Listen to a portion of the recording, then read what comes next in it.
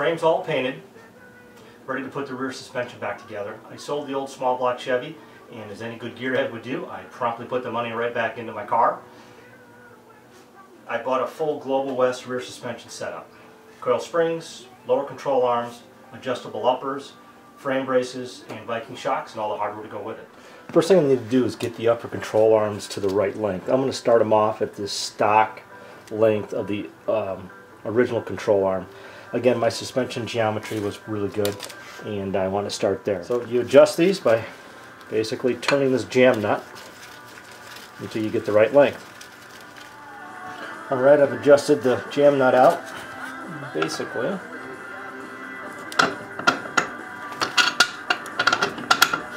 Should be right length. There we go. So I'll adjust both of these and get the jam nut locked down. So time to put the upper control arm on. So that'll go back here. Get that in place. Just sort of setting there. And then these are the braces that'll go from lower to upper control arm mounting area. What these do is basically strengthen up the cross member where the upper control arms are on. Otherwise, you will break things for sure. So, long bolt, spacer, essentially through the upper, and then into the control arm. Same thing on the lower. Get it up, and up. Goes from the outside. The outside. Yeah.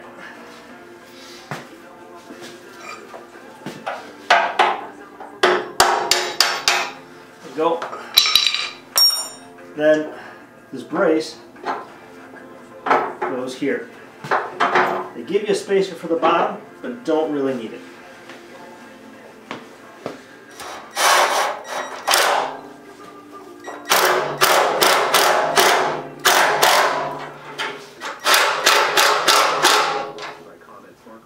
Alright, there we go.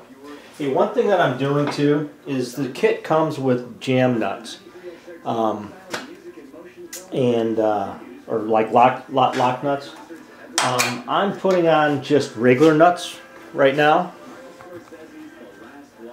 Regular nuts. I just want to get, and I'm not making them real tight. I want to get everything in place, and then I will replace with the with the lock nuts.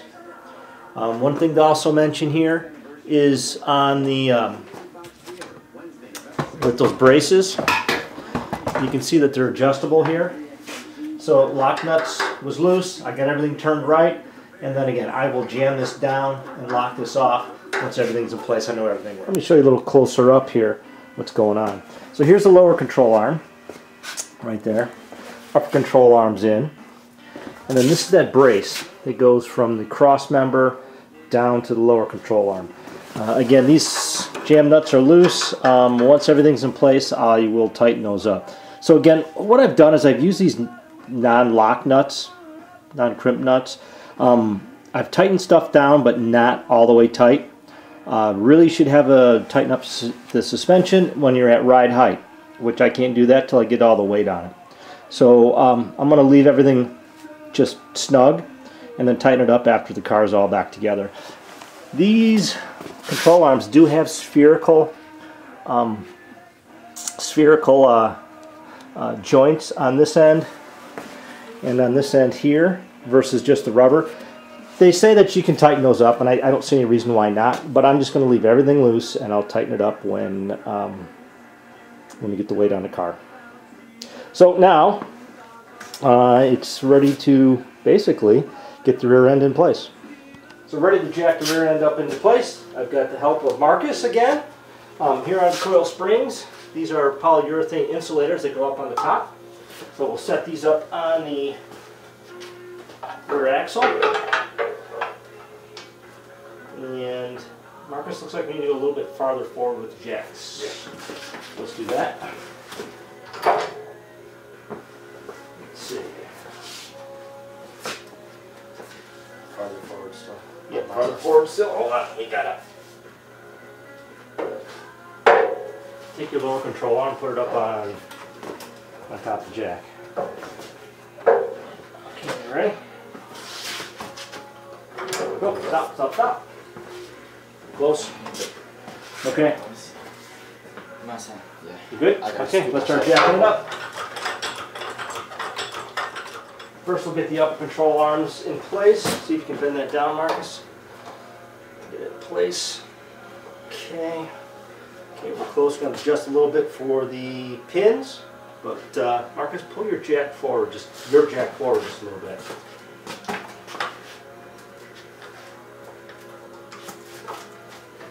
Okay, stop right there. Perfect. All right, we'll get the pins and put them in. And then we'll do the other side. So the top control arms are in. So we are now putting the lower control arm in. Marcus, why don't you pick that up there and get it lined up. Okay, a little more up. There you go. Down a little bit. There we go. All right, and then we'll do the same thing on the other side. We have the lower control arms attached. Springs are in place. The last thing to do is put the shocks on. First step is to put the lower shock hardware in place.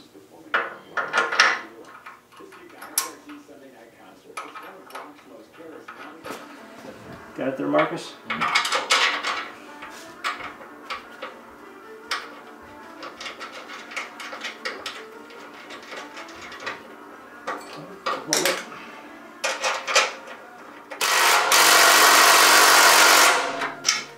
The lower shock is mounted on, and again, just leaving those a little bit snug, like the rest of the pivot points, and we'll tighten those all down when we have the car at ride height, all the weight on it.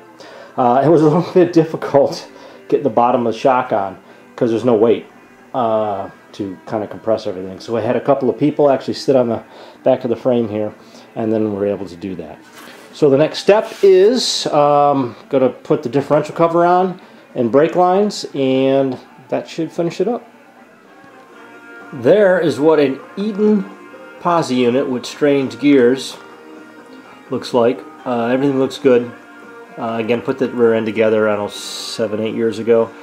Took the cover off. I'm going to put that Moser cover on. Show you a little bit about the Moser cover. That's it there. These two screws here, they actually, you wind those in, and these two points go against the bearing caps here to give it more support. Do I really need it? Don't know. But it looks kind of cool. Got the hard lines basically on loose. This is a new brake hose. I bought that. That goes on this bracket here, like this. And then this bracket bolts to the cover, which is what I got to kind of figure out because the cover's a lot thicker. So I'm going to get all this kind of mocked up, and then we'll put the cover up here and see how everything's going to fit. So that's the Moser cover, and the brake line's all in place. Worked out pretty good. Worked out good. Sway bar and airbags, and then it is done. The rear end is all in. I have to be honest with you guys. It's about 2 o'clock in the morning on a Friday. The reason I'm trying to get this all done is because tomorrow, hopefully, on Saturday, we'll be putting the frame back under the car. We'll see. But anyhow, it came out pretty nice. Everything's in, including the airbags, brake lines. Pretty happy with how it came out. So